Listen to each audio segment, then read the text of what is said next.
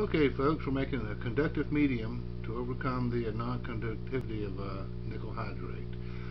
This is a furnace, a molten muffin furnace, and I've got coffee grounds, which make great activated carbon and stuff. I made activated carbon several times, but conductive carbon, this is only the second time. Usually, activated carbon is to heat it to 1,000 degrees and run carbon dioxide through it, and it reacts with it, opens up the pores, and makes it activated, basically. Okay. After that was cooked for an hour at 2031.4 degrees, you got hard carbon, because it gets hard when you get it that hot. Okay, and I took that and put it in a polyester wire-formed sock, and with the wire zigzag through it so that I could electroplate it with nickel. Okay, so here we go, and this is the final product.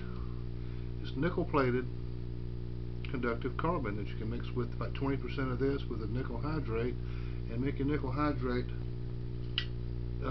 much more conductive in your battery, and it'll press down. Well, that's the tutorial for today.